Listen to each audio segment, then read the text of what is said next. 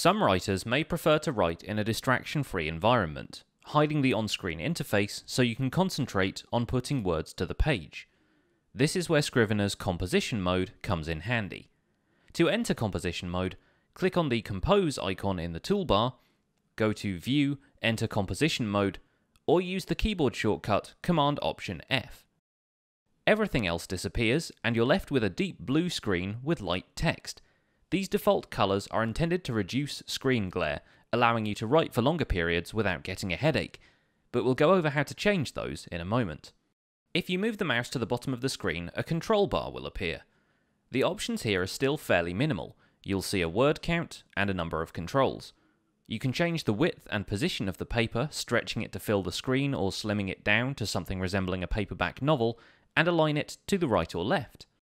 If you hold down the Option key, these controls change to control the height and vertical position of the writing space.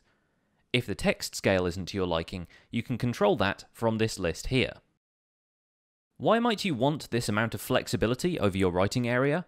Well, for a start, you might want to open the Inspector panel by clicking the I button, allowing you to reach your synopsis, footnotes, and other metadata without leaving composition mode. You can also open the Keywords panel from here if you want to add or remove keywords from the current document. These are easily hidden again by clicking the button one more time.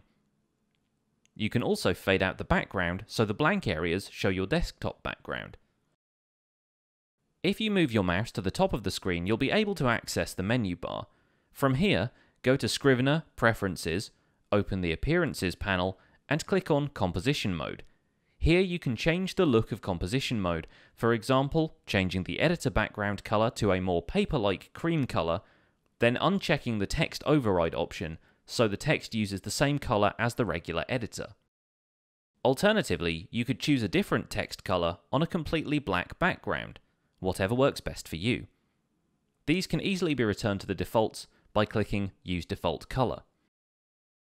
You can also set a custom background image for composition mode by going to Project, Project Settings, choosing Background Images, and then either choosing an image from within your project or locating one elsewhere on your computer.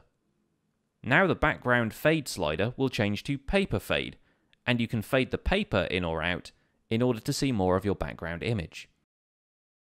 Composition mode provides a great writing space away from all distractions. Once you're done, hit Escape or click the Exit button on the far right of the control bar to leave composition mode and return to the regular Scrivener interface. That's all we're going to cover in this video. If you'd like to learn more about Scrivener, our other videos should be linked nearby. Thanks for watching, and happy writing!